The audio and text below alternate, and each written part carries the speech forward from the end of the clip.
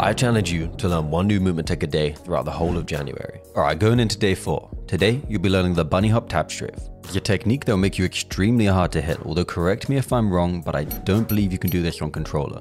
Alright, your goal. Do a figure of 8 around the cubes by bunny hopping. Try to keep as near to them as you can by implementing tapstrafes. If you don't already know how to bunny hop, you want to begin by holding both your forward input and your crouch button and then scroll jumping every time you hit the ground. When you get the timing down, you can replace the forward input with directional keys. And make sure when you turn your camera, it's smooth, otherwise it just won't work. Now, try to implement tapstrafe mid-hop to alter your direction sharply. Keep trying until you get the hang of it, and hopefully in no time, it'll become natural for you. And with that, I'll see you all tomorrow for day 5.